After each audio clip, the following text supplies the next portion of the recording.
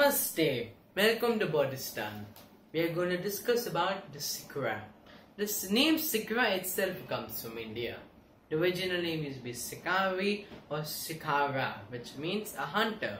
Like falcons and cormorants, they would be trained for hunting other birds. Good thing, it's not a common practice anymore because hunting is not a good thing, especially to make a wild bird to do things what man wants. In other names, they're also called chipak or chipka based on the sound.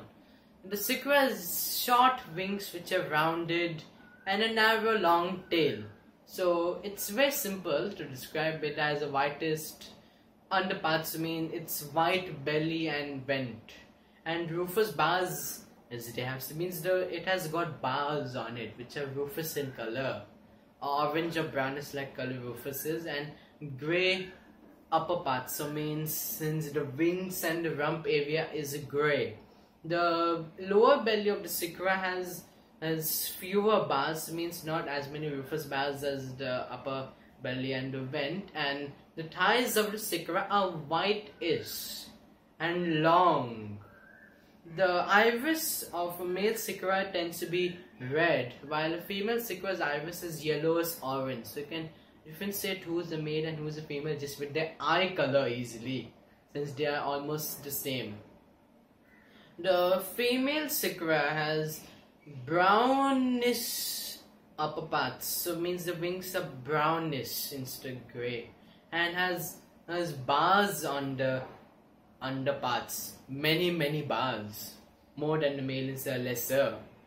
So the female Shikra is larger than the male, as it is seen in the family of Acipatridae, which this belongs. Most birds of the genus Acipta, the Shikra, it is known that the female is always larger than the male no matter what. Seen in most birds of prey, usually 25 to 30% difference in size. So the mesial stripe of the throat is small and dark.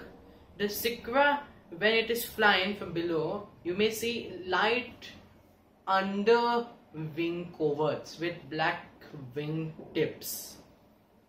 If you see a male flying from above at that, you can see that it has tail bands with faint marks on the lateral tail feathers.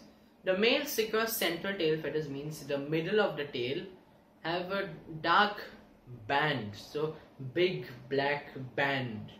And the juvenile Shikra has dark streaks and spots and upper breast. So dark streaks and spots and upper breast, while the wings have small bars now.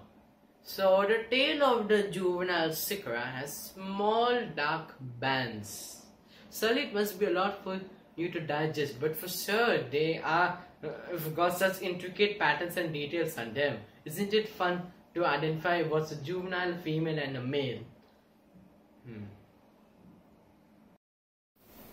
What are the sounds of the Shikra? A Shikra makes a peewee sound, very unusual for a scary bird of prey. Everyone thinks that the bird of prey is the eagle always, and the eagle is supposed to be majestic and strong and fierce, not saying peewee. I mean, it's 26 to 30 centimeters, so and it just weighs 124 grams and makes a peewee sound. First note is higher while the second note is longer, so it's something like peewee. And so the Shikra also makes a short and sound kick in flight. Normally the sounds of the Shikra are mimicked by a black drongo. Usually a black drongo mimics these sounds because many birds get alarmed by the sound of a Shikra, because the Shikra mainly attacks birds, crows also. Most people think that crows are never targeted. They are targeted. It's broken the rules of the forest to not attack scavengers. So it is scary for most birds. Where is the Shikra found? And where does it live? The Shikra is one subspecies which is found in so many parts of Indian subcontinent. The Acipta badius, the Sumairi, is resident to Indian subcontinent.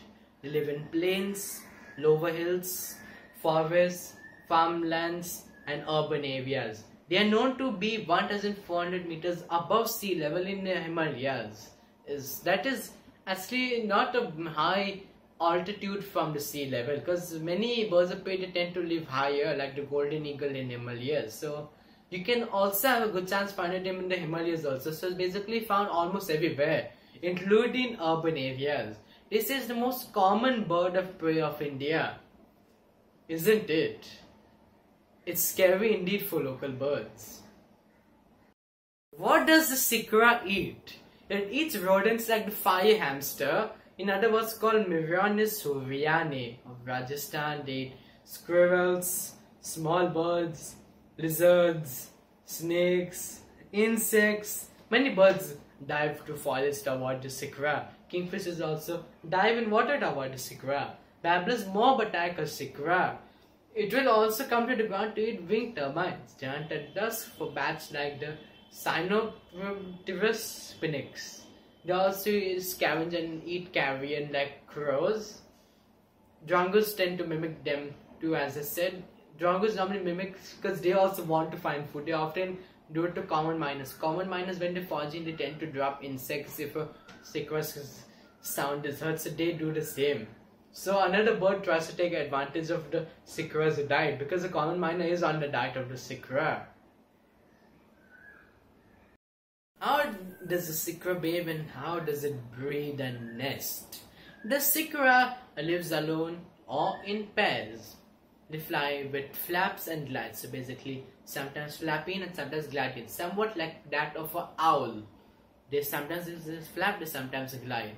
The adults pair of the Shikra will glide over thermal stupidity in breeding season.